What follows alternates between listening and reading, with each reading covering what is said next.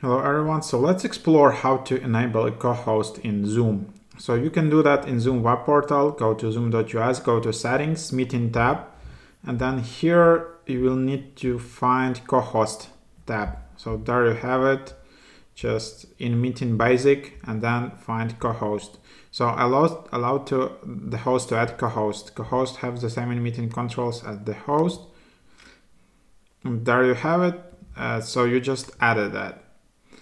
Now let's just go to the Zoom support article. So when you added it, and yeah, you can add it either for the whole account, for the group, for the user. And then to use co-host in a meeting, you need to start a Zoom meeting.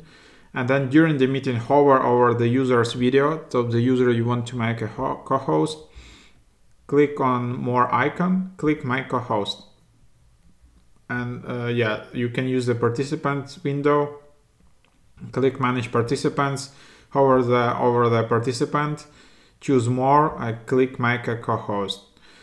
So there you have it. And so with co-host, you can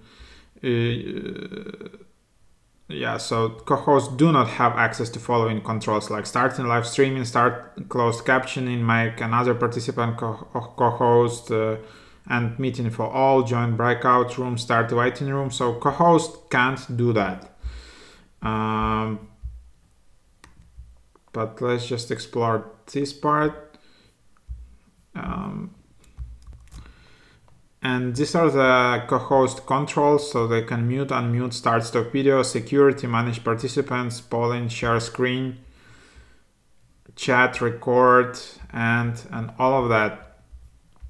So these are kind of the co-host features which are available. Hope that is helpful. Leave additional suggestions below, leave your reviews, like and subscribe.